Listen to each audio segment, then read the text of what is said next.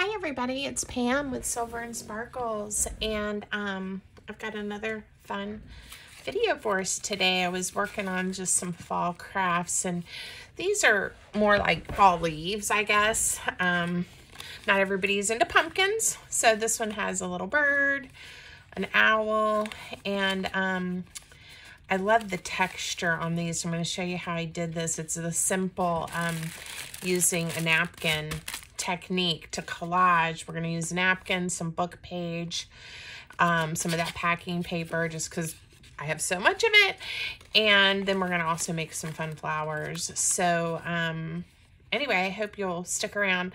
I like doing some just as little collages that can then go on journal pages or in pockets, and I use some different quotes. This one's from the Velveteen Rabbit. It says, "Everything that is real was imagined first." I love that. And then this one, "Stay kind, it makes you beautiful," of course. And then these, of course, they kind of are in the shape or the size of a traditional bookmark, which I love because I use bookmarks. But it can also be like a tall tag or journaling card, because you can certainly write on the back if you wanted to. And I liked those. These I mounted on a cardstock that coordinated with that yellow leaf. So anyway, fun. That's what we're going to do. So if you've never collaged with napkins, it's super simple. I'm going to show you how to do that. These are some that I picked up just this week at Hobby Lobby, and their fall stuff is 40% off. So good deal. Yay. If you have a Hobby Lobby in your area. And then you're going to need a glue stick. I may need to find another one. That one feels a little light. And some book page to start with, and then some things to decorate. Okay, so I am going to pull out, this is kind of my gross piece of paper that I've been using my glue stick on, so I don't get it as much on my mat. So anyway, most of the napkins that you get at the store have layers, you know, and oh, well, that one just came right off. Look at that. So that's the first layer. This is a 3-ply, and sometimes they're a little more. And you can save those pieces of tissue for other things. I don't even know what it said. Where did I say the package? What did it say here? Yeah, it says it's 3-ply. So sometimes you think, well, gosh, that's it, you know. But keep playing with it, because that first layer just kind of fell off, and I promise I did not prep that napkin. So if you were using it as a napkin, that wouldn't be great. But if you fiddle with a corner, and if one corner isn't working, go to another one. I can see this one. But eventually you're going to be able to pull this apart. Ha! Just like that. And you want to be careful, because obviously now you're dealing with a very thin piece of napkin or tissue. Now, I just love those fall leaves. I think they're so pretty. So what I want to do is I want to collage this onto some book page, because I like that look. You could certainly collage it onto other things, but we are going to collage onto some of this geometry paper that I have. And I'm just using my glue stick, and I'm going to put a nice coat, a nice coat. Get the edges really good. And sometimes these will curl up a little bit, you know, and if you want to, again, while they're drying, put them under maybe in some parchment or wax paper, and put them under some heavy books. Oops, I got a little off, but that's okay. Backing them onto other papers also helps too. And I actually did this a little differently when I wasn't on camera, but you do want to be gentle with it, especially while that glue is still wet. You can rub this side, you know, pretty vigorously, but you might rub the napkin up if you're not careful.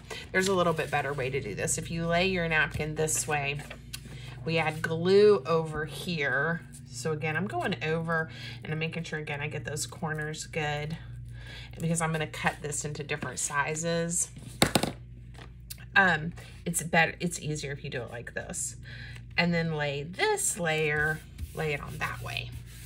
A little bit easier. I don't know why I was sticking the napkin on a sticky piece of paper. Okay. And then let's do another piece right here. And I think we'll be able to get another section there too. So, if you don't have any book page, you know, I have collaged onto magazine pages. That's kind of fun. My glue stick's running out. I buy these glue sticks in a little, it's not a huge bulk package. I think it's like 12 of them on Amazon, and I have found that to be the best price that I've been able to find them at.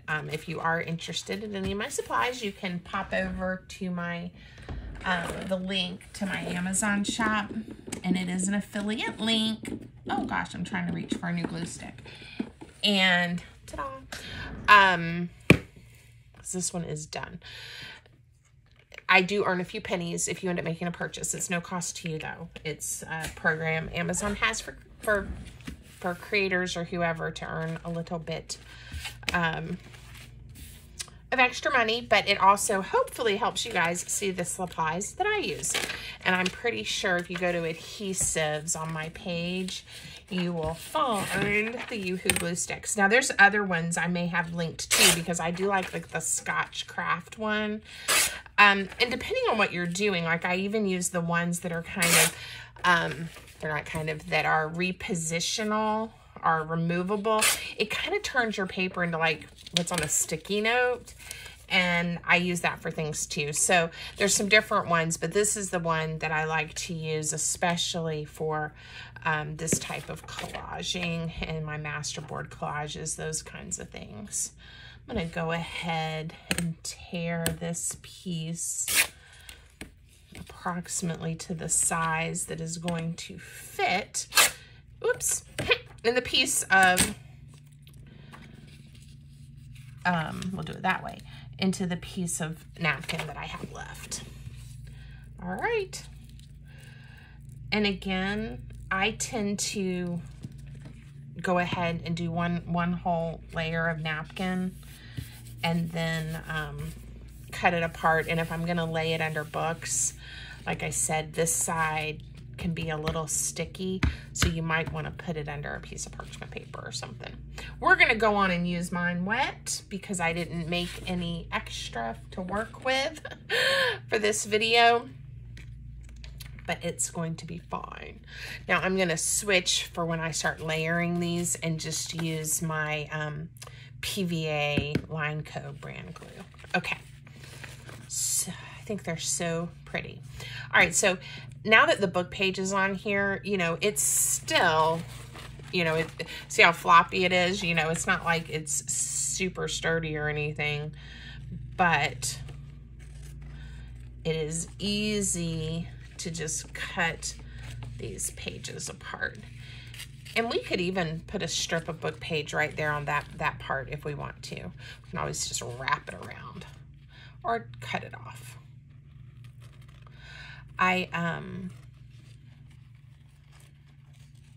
love, if you guys know this about me, I love making different types of just ephemera to have to stuff in my journals. And sometimes, like when I'm, quote, working in one of my journals, this is what I do, is I make pieces specifically for a page that I'm working on, but I also like to make groups of coordinating pieces.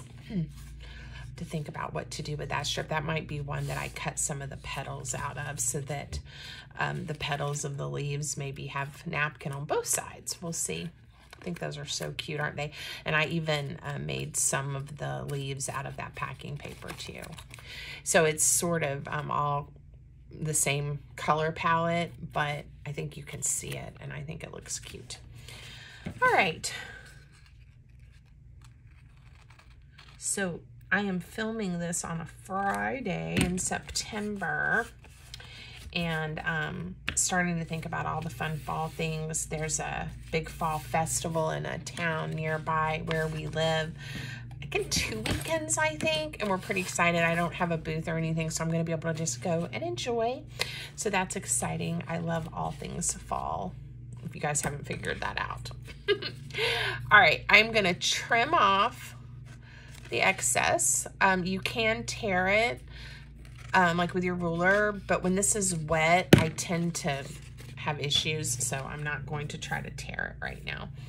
Now, to make the square ones, this one is almost the right size, but I may cut flowers out of that. I haven't decided. So to make the square one, normally if this was drier, I would just use my ruler and tear it. But I'm going to make this one, cutting it at 4 inches. It's like a 4x4 square. And again, I left it kind of with rough edges because I don't want it to be perfect. I'll be able to definitely cut some leaves out of that. And then let's do one together that's the 2.5 inch width. I'm gonna turn it this way. Kind of for like a journaling card, a tall card. All right, and my book page is dictating the height of this one, and it's almost 6 inches, just to give you a reference point. So we'll make one of each style, and then see where we're at.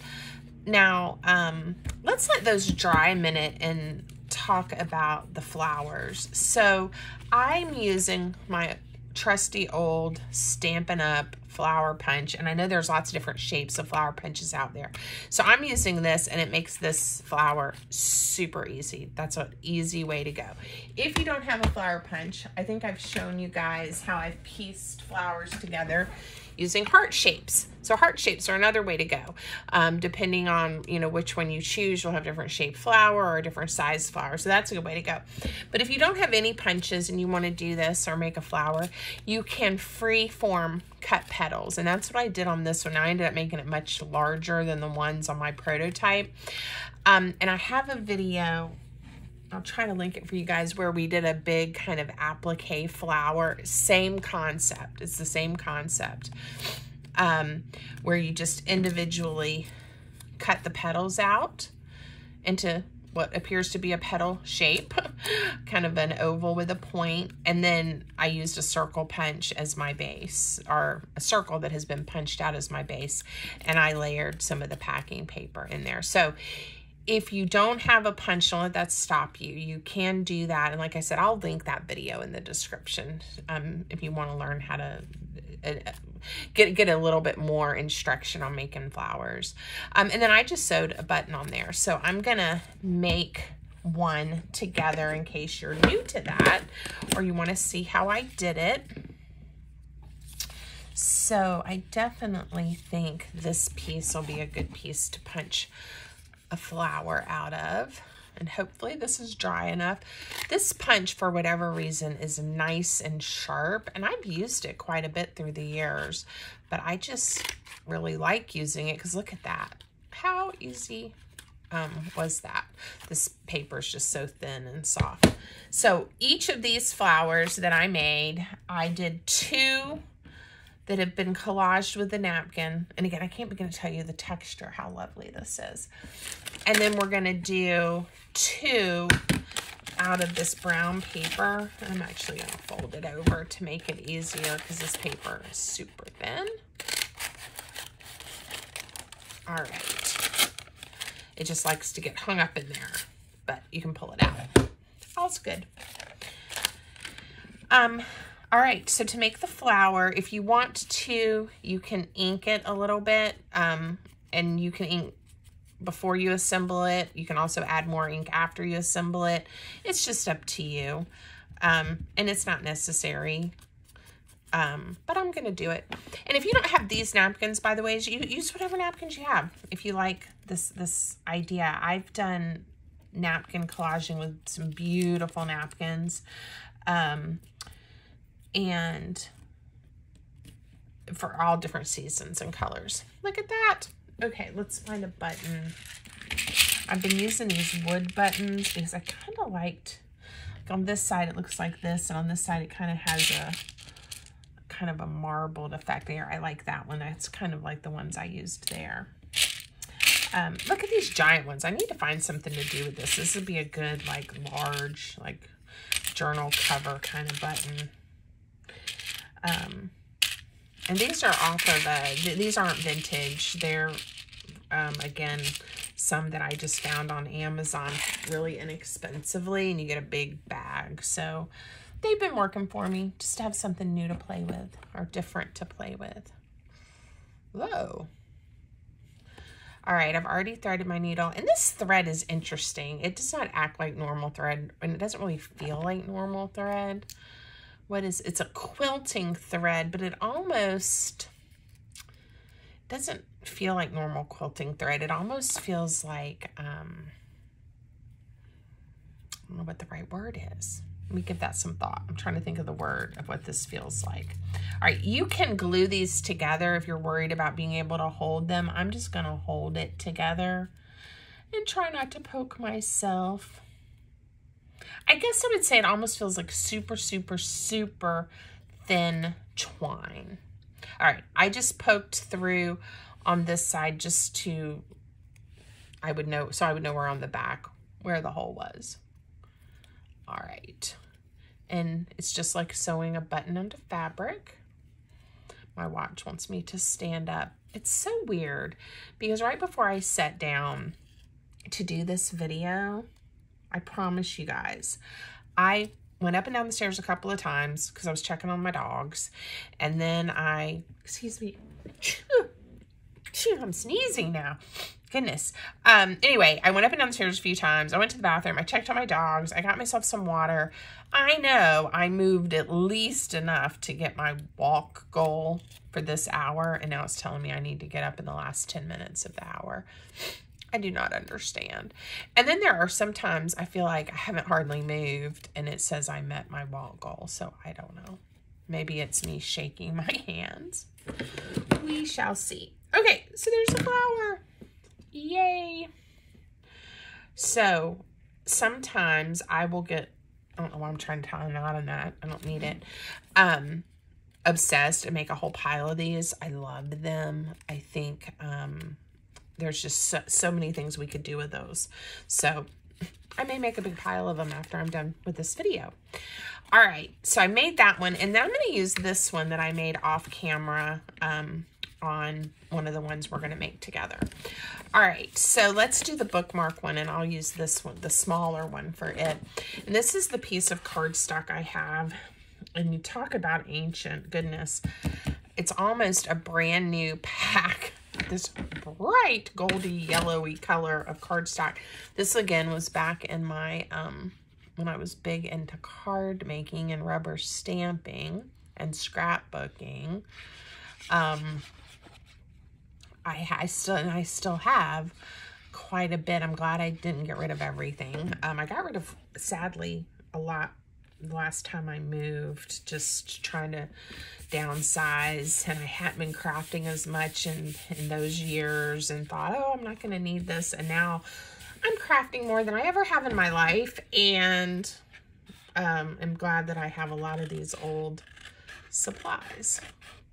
All right, and I'm just cutting this out with my scissors and leaving a little bit of that yellow. I got a little close there, but I think that napkin's gonna roll up if I kind of encourage it to. I think it looks okay. All right, I meant to leave a little bit more of a border all the way around of the yellow. I think it's fun for that color. Now, on the bookmarks, we can decorate these any way we want. On the ones that I did ahead of time, I just put a little label and a flower. But I pulled out my fall ribbons, and I thought, well, maybe a piece of ribbon would look cute on here. I don't know. Let's play with it. I made these fun fall, that's a little bit not the right color. I made these fun, like, fall gifts for my shop, my Silver Sparkle shop at the Painted Tree. And, ooh, that orange looks good. Got a little bit of the green. And these are the ribbons that I used to tie ribbons on the baskets. Well, they weren't really baskets, but anyway. And Ooh, does red look good? Red's a little bright. Oh, wow, look. Look at me. I'm just excited to explore my ribbons again. I didn't realize I even had those more neutral ones. I tended on those. I used the plaids, and I used this green a lot, obvious. But I think I'm not going to use that. I think I am done making those. We'll see how they sell. I've got just 2 more weekends in September, and then hopefully they'll sell also in October. They're kind of fall-y, pumpkin, harvesty, Thanksgiving-y themed. So we'll see. All right, I don't know what I'm thinking about doing here. Now, these are not like super soft. These are ribbon, I don't know, that's like a lightweight burlap or that kind of material. Thinking it might be pretty with the flower. Cute. But maybe a pop of color. I always tend to shy away from some of the color when I'm doing this type of crafting. And I'm thinking it might be pretty. And this, if these get away from you, let me just tell you, they just unravel so quickly. It's not even funny. Ooh, I do think I like the yellow. Got several yellows going on. All right. Do we want to label too, or do we want to just do, maybe we'll do something crazy like this. This one I'm definitely going to, I think, consider a journaling card. I'm not going to make it as a topper. I'm going to put it off to the side. And that also kind of covers up the fact that I did not do the best at trimming that out. Okay, I'm going to use my trusty glue dots. I love these things. They are super sticky. A little hard to get off of the dispenser sometimes, but worth it. And I think my Fabric Fix glue would be a good choice, or these types of glue dots, or even my two-sided tape I think would be a good choice to hold all of this together. I'm going to add a little bit just of white glue too. All right. Oh, so cute. I think this would also be like if you were going to give somebody a gift, you know, you could just poke a hole or tie it on with a piece of twine, and, you know, put, you know, to Jennifer, love Pam, or something like that on there. There we go. All right, I'm happy with that one. I'm not going to put a label on it because you decided to use some of this ribbony stuff. Whoa, they're flying everywhere. Okay, and then what else are we going to do? Oh, we're going to make this one. So what I did with this kind, I was just considering this more of just like a little collage that I might end up literally just gluing to a page or tucking inside a pocket. Sometimes I like to have things that are super thin that don't add as much bulk, and that's kind of where I was going with this. So I'm just going to glue the book page to the packing paper, and you don't, I mean, you can just leave it with book page, or you could do a couple of layers of book page. If you don't have book page, like I said, magazines, you could collage it on top of a patterned scrapbook paper. That would be cute, or a digital. Lots of options. All right, I am going to tear this with the ruler. All right, so fun and easy. Okay, and I could ink some too. Now this one has a flower that's a bit bigger. That one petal looks very weird to me. I'm wondering, I've got 2 petals left that I've already made. I could cut a few more out. I'm wondering if I tuck something under here, would I like it better? I don't know. No, it just looks weird. I think I just wasn't very focused when I was gluing it together, but we're not going to worry about it. We're going to use it because all flowers are unique and beautiful. Now, I do have a couple of little things that I had prepped. Let's see. I've got some quotes I want to use. I've got worrying is like paying a debt you don't owe, Mark Twain. And I love C.S. Lewis. You are never too old to set another goal or to dream another dream. You know, that is a really good motto for me this year, because I have definitely gone a little crazy with my life, doing things a little different. How about that? Do we want to use this cute lady? This little lady? I think I want to cut her down and use her. Maybe we'll do that. Looks like she's walking around in a kind of dress I've never worn in my life, from a bygone era. They definitely had clothes back then.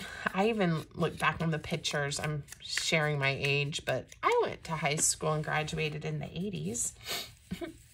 And our prom dresses were these huge monstrosities. Fun times, very different, but not quite like this, but a little bit different of a monstrosity.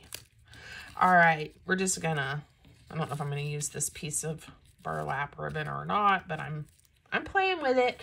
Okay, sometimes you just gotta start gluing things down and not overthink it. I don't want to cover up the pine cone. I like the pine cone. I want to be able to read my quote. So that was a bit of what the struggle was here, because I don't want the petals to cover it up. I think if I turn it just like that, it'll be okay. All right, I'm just going to glue this down. There we go. And I was able to just kind of glue on that circle there, so I knew where to put my circle. Oh yeah, I like it. Do I want a piece of this on here? I don't think so. I think I am happy, and I'll save that for another project with how that looks. Okay, so again, super simple ideas. You can make these, of course, in any shape you want to. And it's an easy mass make. And I know I've had a few people comment recently, because I do tend to use a lot of digitals in my crafting, because I love that. But if you don't have a printer, it could feel kind of frustrating. And of course, there's beautiful scrapbook papers and ephemera books you can cut out and things like that. But this is a fun way, using a supply most of us can get our hands on, which are napkins, in some fashion, and just make something really gorgeous. So I love that pattern. I love the texture it adds to the paper, and I know I'm going to be making some more of these. So let me know what you guys think. I appreciate all your comments and your support. Leave me a comment, give me a thumbs up. Don't forget to subscribe to my channel. I appreciate everybody. Have a great day.